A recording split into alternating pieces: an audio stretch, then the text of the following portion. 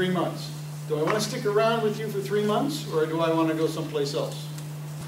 What if I'm a buyer that needs a loan? Imagine going to the bank and saying, I want to buy this property, and the bank says, okay, looks good, I like the appraisal, everything looks fine, when are you going to close? Well, I don't know. Maybe 3 months? Maybe 6 months?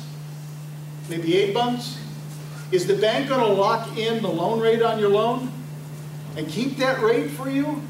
Not a chance. Because mortgage rates go up and down. They're going to give you the market rate. So if it goes up, that's what you're going to pay. If it goes down, maybe you can get a better deal. But it makes it difficult because the lenders are so slow to move. Number two, it's going to have a negative effect on your credit rating for 3 years.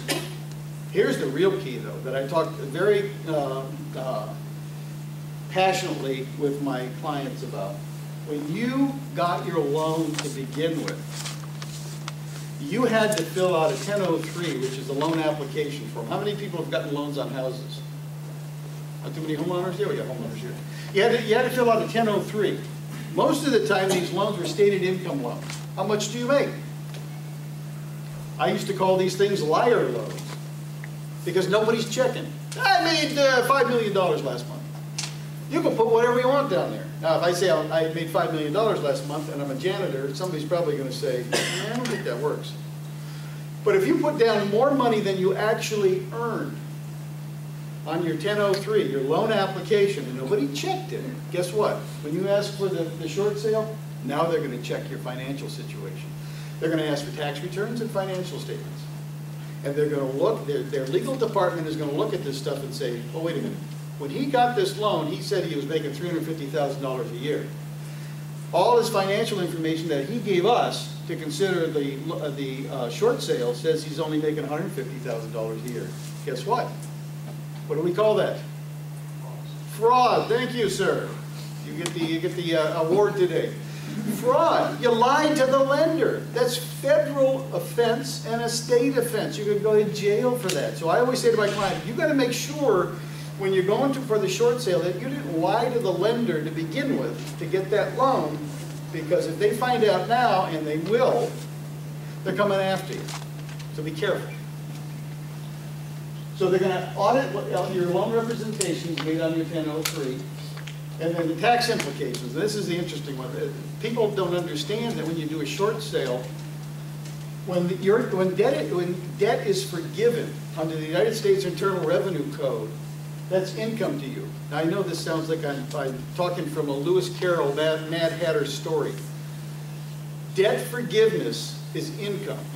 Make sense? Only to the government does this make sense. You got relieved of indebtedness for $100,000. As far as the government is concerned, somebody wrote you a check for $100,000, you have to pay income tax on that. Stupid as it may seem, that's the law. Now, there is a law that's out there that I think is sunsetting this year called the Mortgage Debt Forgiveness Act. And what the Mortgage Debt Forgiveness Act says, that if you got forgiven that $100,000 that I was talking about, that won't be income to you because of the special law that was passed.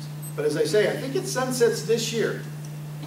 So you got to be really careful when you're going into these things that you're clear that there won't be a tax ramification on your short sale.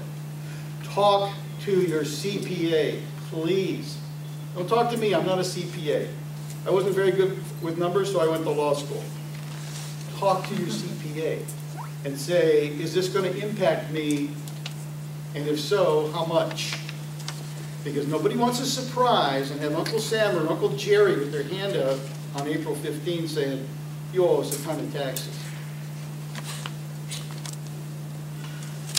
Okay, there's also a concept that's going on in the real estate market now called real estate owned properties, or REO.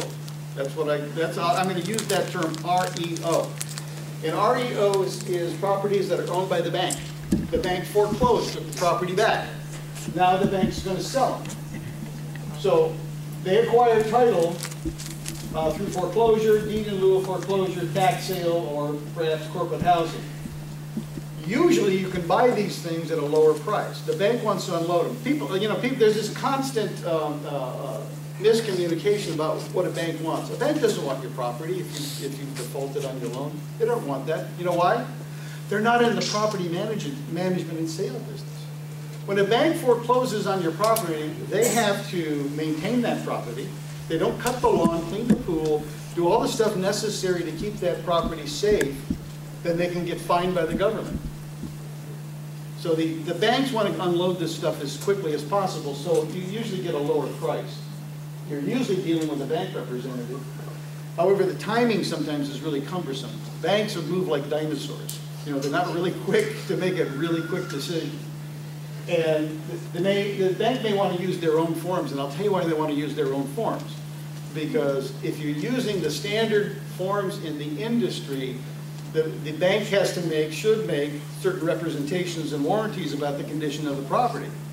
The bank's going to say, what do we know about the property? We just made a loan.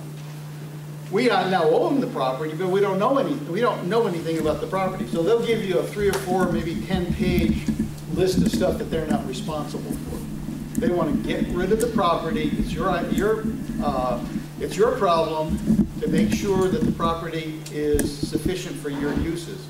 You've got to do all investigations. Don't depend on the bank to tell you the condition of the property. They're not responsible for doing that.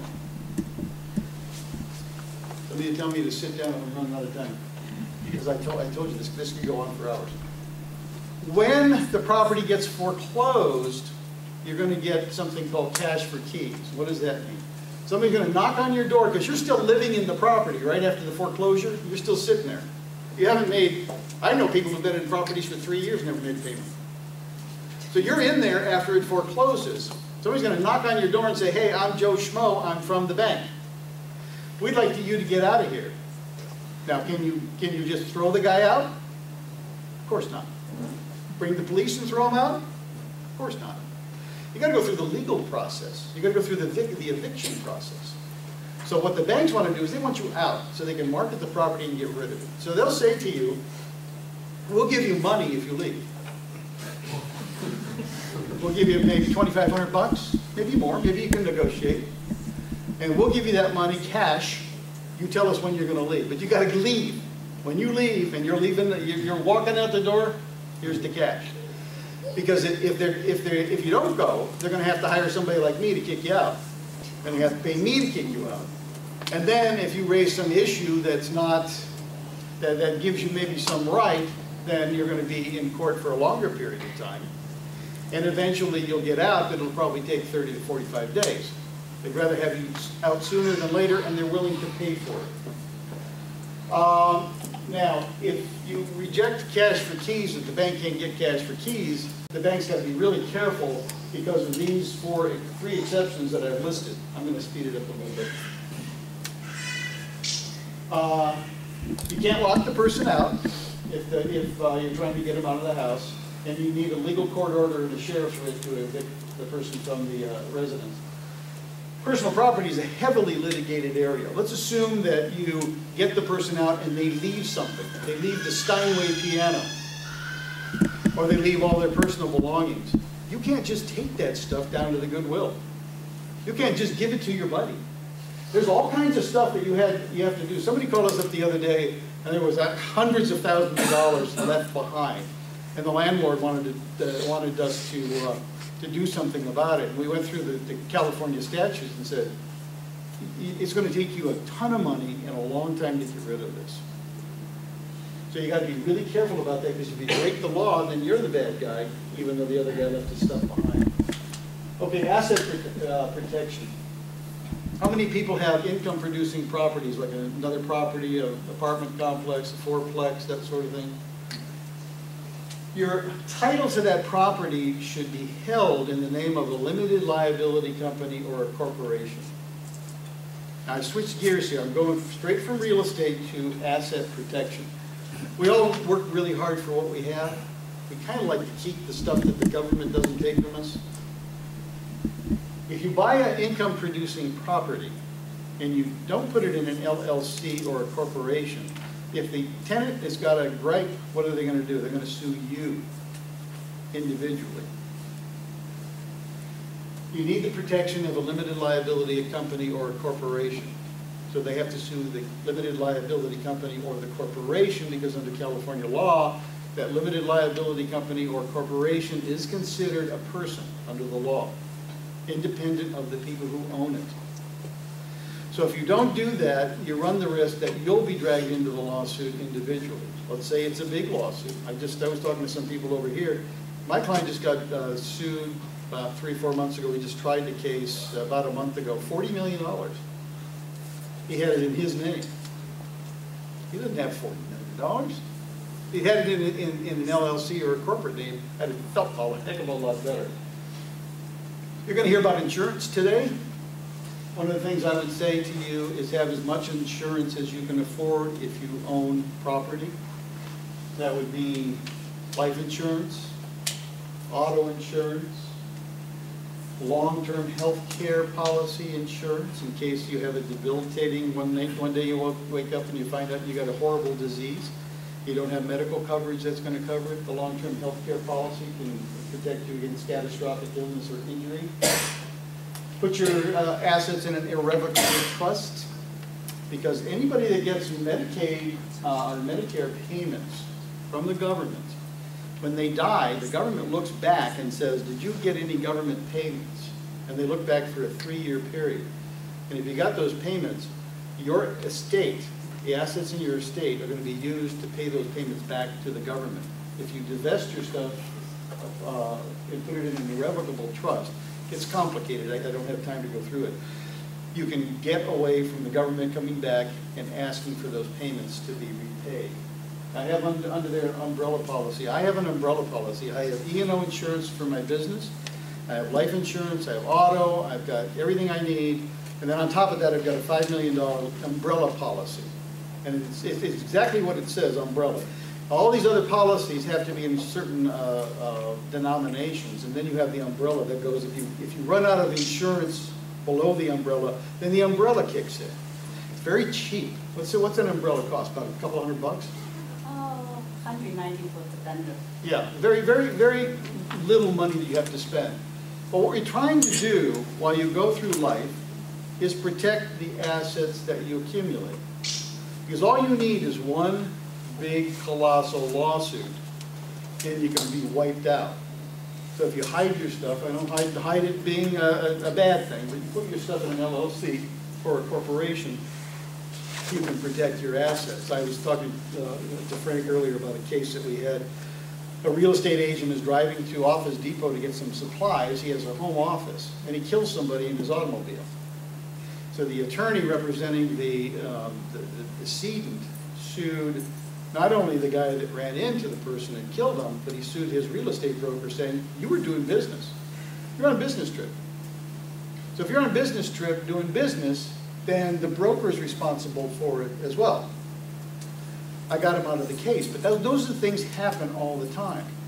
Guy falls off a roof, not supposed to be on the roof, sues the homeowner because the roof's unsafe. You're in California, very litigious state. California takes the position, and I don't agree with it, that everybody should have insurance. And if you have insurance, then insurance will cover everybody's injury, and you don't have to worry about your own assets. That's the game that's played in this state. So if you want to protect your assets, have as much insurance as you can afford. Questions, anybody? You guys were awfully silent today. Yeah. Yeah, first question is, somebody mentioned that using LLC is not really a very good idea if compared to a good umbrella. Is that true or not? Rather than having an umbrella policy instead? Yeah. Well, I don't know, because here's